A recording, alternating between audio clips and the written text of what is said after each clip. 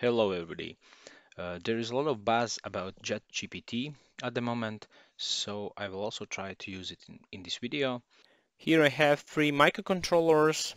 Um, the first is PIC 60F628. The second one is 18F4550, and the last one is PIC 12F629.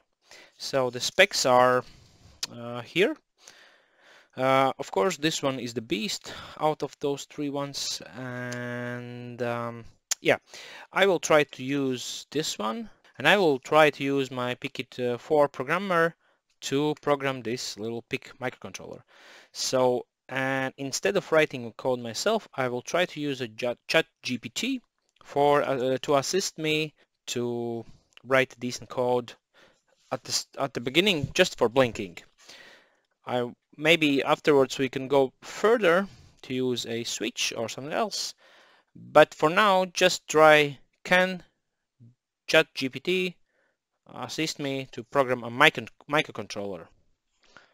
So, and here I will ask, hello, let's be polite.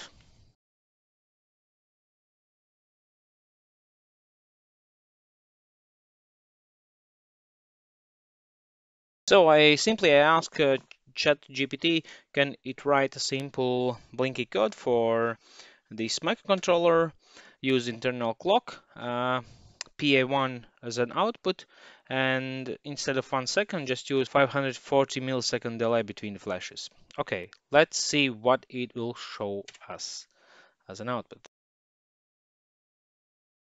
Yeah, this is good, but there is no configuration bits, so I cannot use it.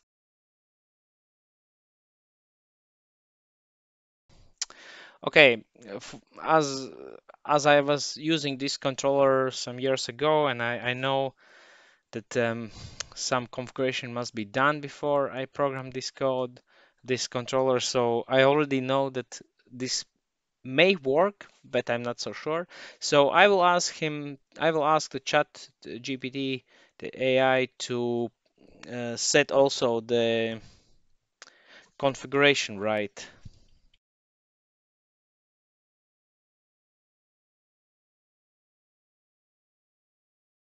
That's good. That's right. That's okay. But it forget to add the configuration bits. Okay. So I can copy the bits for to myself, but I will ask to ChatGPT to just add the bits as well. Nice. I hope this works. I hope this works. So I will open my MPLAB. Maybe I should specify the version of my MPLAB also. I don't know. So I created the project for PIC 60F 16F 628, and yeah, uh, I will include a main file. Okay, so let's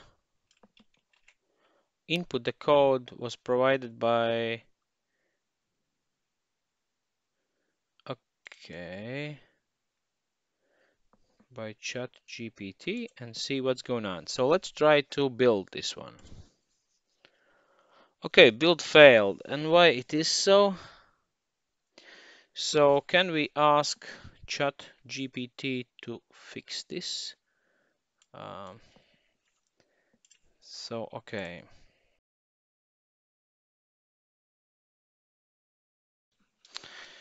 And this code give me an error, and I will copy this error over here, and as well as this one. Okay, and this one.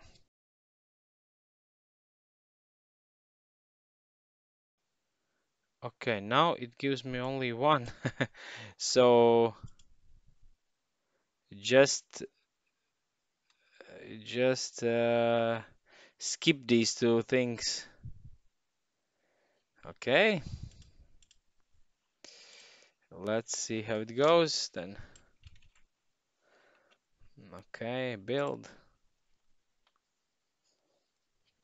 Okay, build was successful. Maybe it will work. So I will connect my programmer and let's just see what's going on.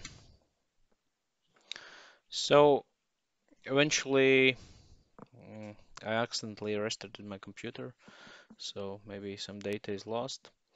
Okay, I found that the tool is shown over here, so I also enable the 5-volt power supply for this small microcontroller and its 5-volt tolerance. So that's okay. That's okay. So let's try to upload the code. Build successful. So as you see here in this video, I finally get it working. So there is one problem, my mistake.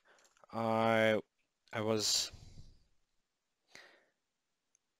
confused by the power supply pins, and I was connected the pins backwards. So that was bad, but eventually the chip didn't die. And as you can see, the chip works very well. So let's try to let's go back to this MPLAB X and just change to some different number. For example, 300, yes. And let's do the same thing and see what's going on over there. Okay, and it's done. It's working. So yeah, this code, which was provided by ChatGPT, as far as blinking LED, works very well. So you have to know how to connect the controller, and yeah, it does work. That's great. Actually, I'm a bit surprised that it worked, but it's good that it works. So my question is, can we go further? So I hooked up my controller with a button, and eventually I connected that it is pull up with a 5-volt over there. This module already has a pull-up resistor inside, and I soldered this to RA0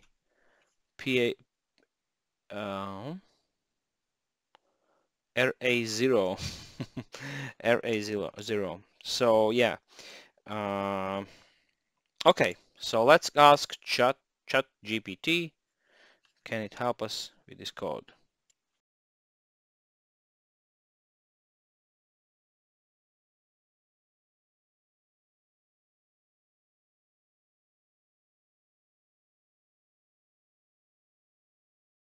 So I downloaded the code.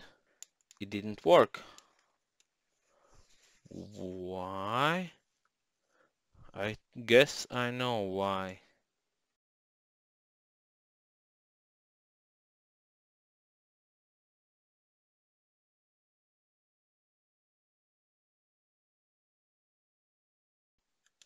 So yeah, the problem was with this 3A register configuration.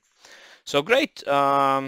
Yeah, if you have Arduino, it's quite easy to follow some tutorials and quite easy to program this. But if you have some fancy microcontrollers, as I have some PIC microcontrollers and others, which are not so well, there's a lot of examples, of course, but basically back in the day, to get this microcontroller working was a nightmare. You have to read a lot of data sheets and a lot of information about this controller, and it was hard.